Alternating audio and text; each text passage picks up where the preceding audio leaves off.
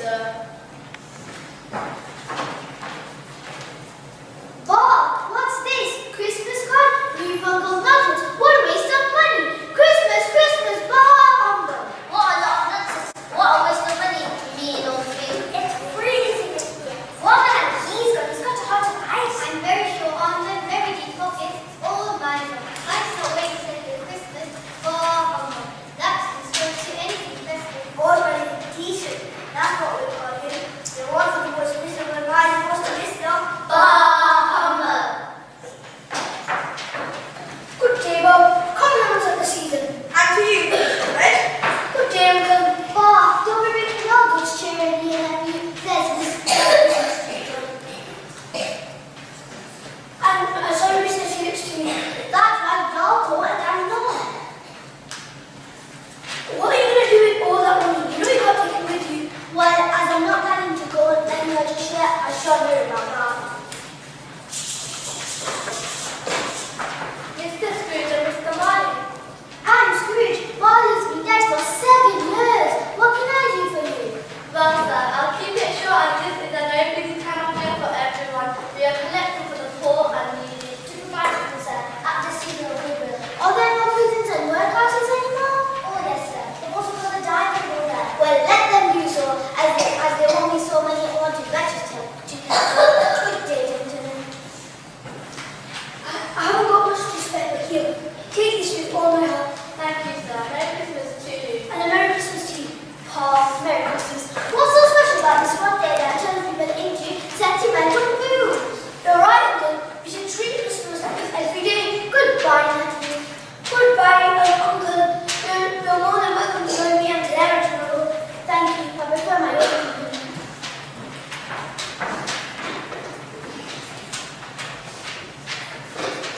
He's the one who does.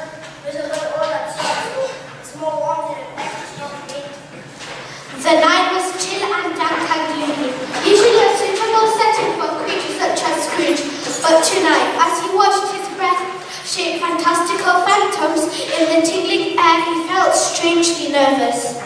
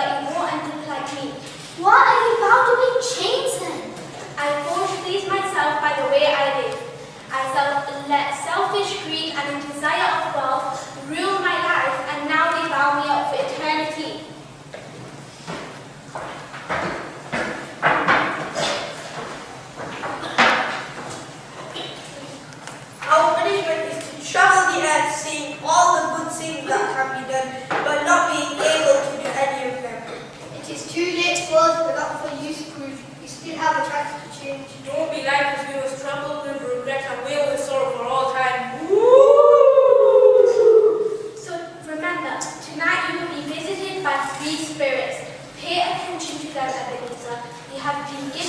remarkable opportunity.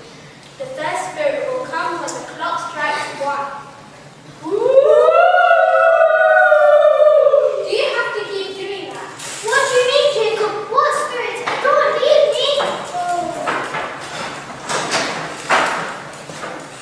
Ebenezer, I am the spirit of Christmas past, and I have come to take you back to them from all your mistakes and give you all the changes up.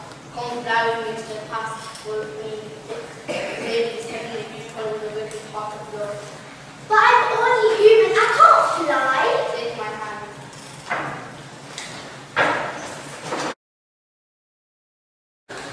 As Scrooge fled from the hateful scene, it seemed as though the Cratchit's house was but a whisper away.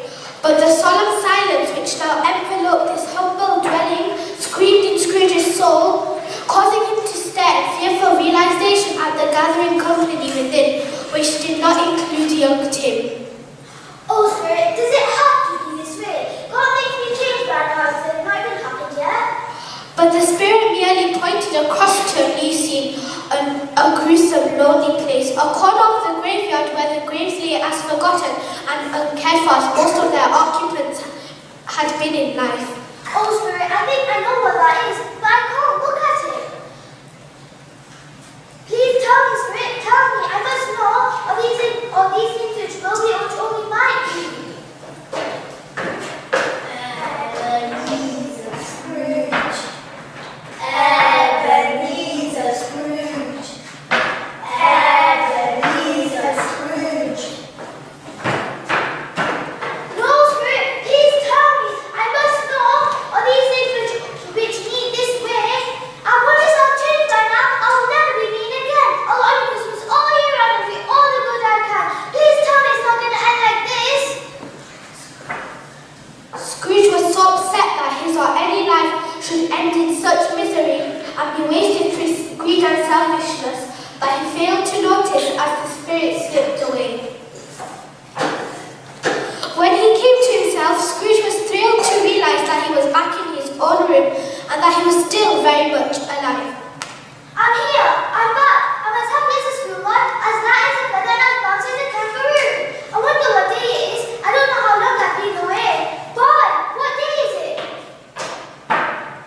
It's Christmas Day, sir.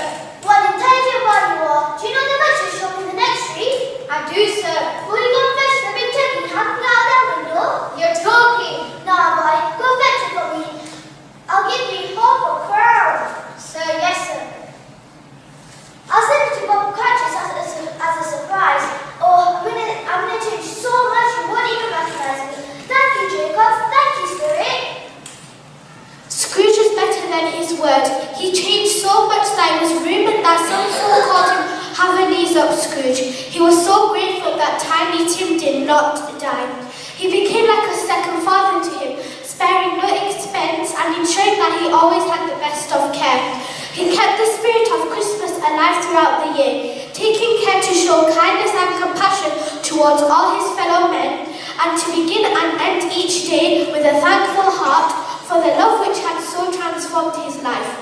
A love which he realized was so clearly demonstrated at that very first Christmas long ago.